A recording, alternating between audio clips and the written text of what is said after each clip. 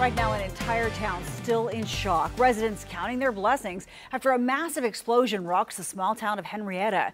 Cleanup now underway at the Anchor glass plant that went up in flames last night. And today we're getting a look at the damage left behind. Fire could be seen for miles. 2 Works for You reporter Lauren Callender starts our team coverage tonight. She spoke with a woman whose husband was inside at the time of the explosion.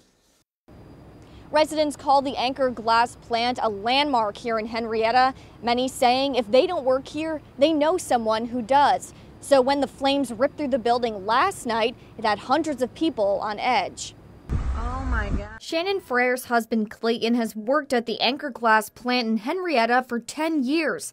Last night, she got an unexpected call during his shift. He called me at 8:56, talked to me for 18 seconds, and told me that I needed to go and get his boss, which lives across the street from my mom. That 18-second phone call was all the information she had from her husband, but she immediately knew something was wrong. He was very panicked, so I knew it was something serious. The plant filled with 75 employees bursting into flames. Police say one of the machines in the hot end where the glass molds are made caught on fire.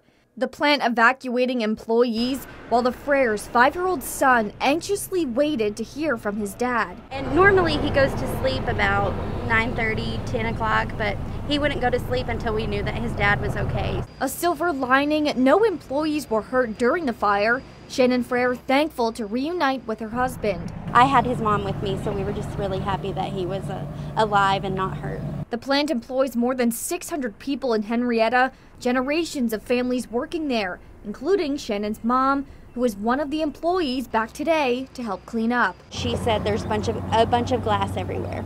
Many thankful this major Henryetta employer is still intact and that everyone is okay.